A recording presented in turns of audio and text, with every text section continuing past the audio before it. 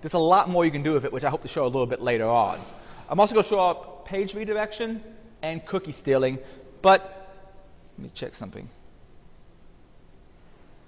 Yeah, I'm going to go to a demo to actually show that off. Now, the problem with doing live demos is sometimes things fall apart pretty quickly. Anybody who's been to one of my classes realizes that real quick.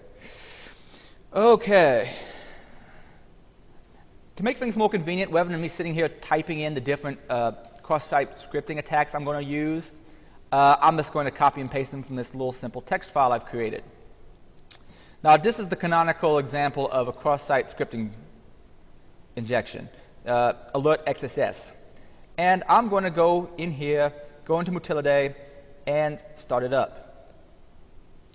Like I said before, XAMPP is just a simple way of running this. You could run this on your Linux box with PHP if you really wanted to. I ran the wrong one.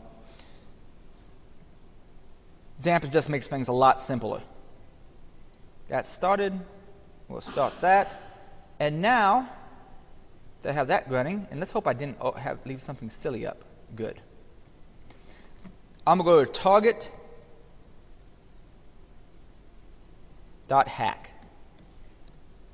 Now, target.hack is not a real domain if anybody actually probably figured that out. Essentially, I've edited my local host file to map both of those to the local loopback address, 127.0.0.1.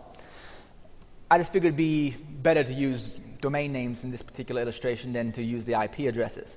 I've also set up attacker.hack just to show you that it'd be like two different domains that are interacting with each other. Keep in mind, however, ultimately they actually are feeding from the same web server, but this stuff will work across different domains. First thing I'm going to do is I'm going to set up and reset the DB, because I've probably done a lot of testing in the background.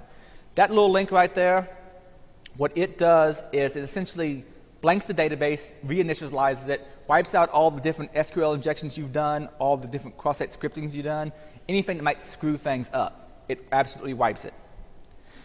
Also, if you go to the credits information on here, there's a few special thanks for people.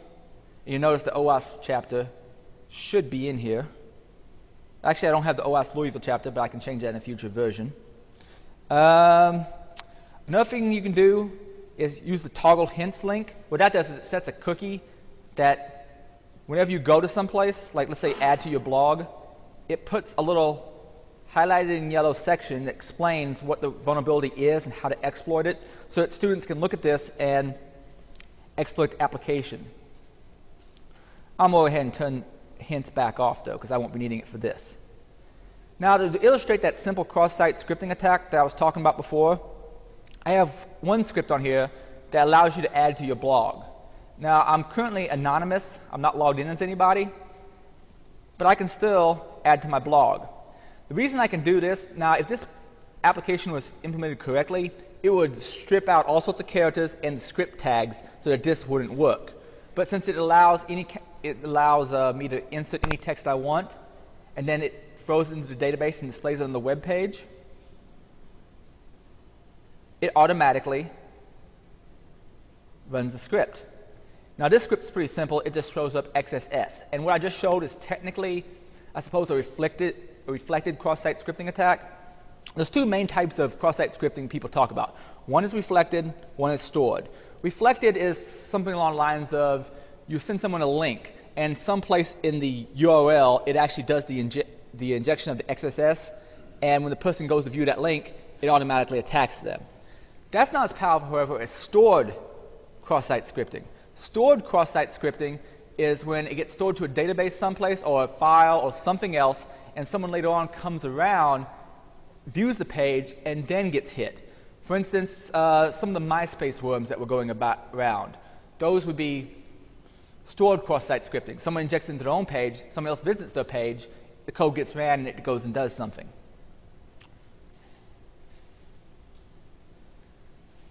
Now, I'm going to illustrate stored cross-site scripting here in a bit, but all it takes is me logging in as someone else and then going to view Anonymous's blog, and that XSS script will pop up. For instance, if I went back to here, let's say view someone's blog, show everyone,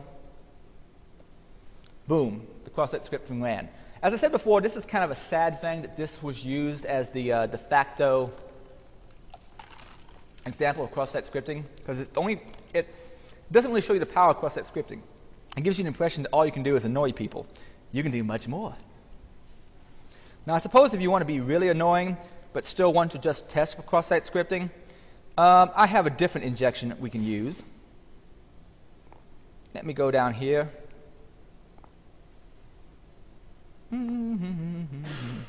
Originally, you go do this in this order, but I figured it'd be a good thing to illustrate. This is a simple cross-site scripting that's a little more complex, so I guess it's not simple. You can see it references an image, clippy.png, on attacker.hack. That's the attacker's website. Technically, it's running on the same box, but keep in mind that this will work. And this isn't even technically a cross-site scripting attack since there's no real script involved. But it'll give you an example of, well, how many people out there have gotten a pop-up while you're web surfing around that says, you are infected with this virus? And they give you a little window that looks like a Windows window, but it's not really, and it says, hey, if you buy this, we can make it all go away. But when you actually do try to buy it, essentially, it gives you a free download maybe, and then it blackmails you to get rid of it. Well, you can do something like that with cross-site scripting. This might be a little more interesting thing to inject on somebody. Hello, it looks like you have an XSS vulnerability. Would you like some help fixing that? And I just have that link off to the OWASP website. That's a simple defacement sort of cross-site scripting attack. I'm going to do something a little bit more insidious and useful. I'm going to reset my database so I get rid of all the attacks I've done so far. And let's say we want to do something more interesting. Let's talk about cookie stealing. Now, everybody here knows what a cookie is, correct? A little piece of data that the service sends you to say, hey, store this. We might put credentials or some other settings on here so that we can establish continuity between the time you visited before and the time you're visiting now, from page to page. By default, HTTP is stateless, and actually one of the reasons there's so many different web vulnerabilities out there is because we do things with HTTP and HTML that was never really intended in the original design. This particular script, I'm going to explain what it does before I inject it. It creates a new image, and it points to attacker.hack, which is the attacker's website, and it points to a PHP script called catch.php. I wrote catch.php, and it comes with Mutillidae. It's a really simple, stupid script that takes whatever someone sends it and stores it into a text file. And in this case, I'm using JavaScript to encode in the URI document.cookie. So I'm going to try to grab the cookie. So what I will do is copy that and go in here and inject it. I'm going to add to the anonymous blog that particular script. Boom. And, well, you don't see anything because I didn't actually type any text that gets rendered. The script's actually in the background. Now, if I went to look at the log right now, it wouldn't be very interesting. So let me go ahead and log in as someone else. And in an alternate tab, I'm going to open up that text file. This is that little text file that was created on attacker.hack. I'm going to log in as, well, how many people here know John Strand? John Strand's on the Paul.com podcast, and also I met him at the ISSA event, so I decided to create an account by default in his honor. So I'm going to log in as John Strand. And now I want to scroll on down, and I'm going to say, oh, I want to see what people's blogs are out there. Well, I'm going to look at admin. That's not very interesting. Let me just see everybody. That way it shows Anonymous's blog as well. Huh, Anonymous said nothing. That's not very interesting. Well, let me move back here to the attacker's website where the JavaScript had sent the cookie. Hopefully this works. And you see show hints is set to 0. That's because I turned hints off at some point in time. And user ID is 3. Now, I said I wasn't going to talk much about weak session management. I will talk about it a little bit right here. The way this thing handles sessions is everybody has a user ID. Admin starts off with 1. I think I'm number 2. John's number 3, and so forth.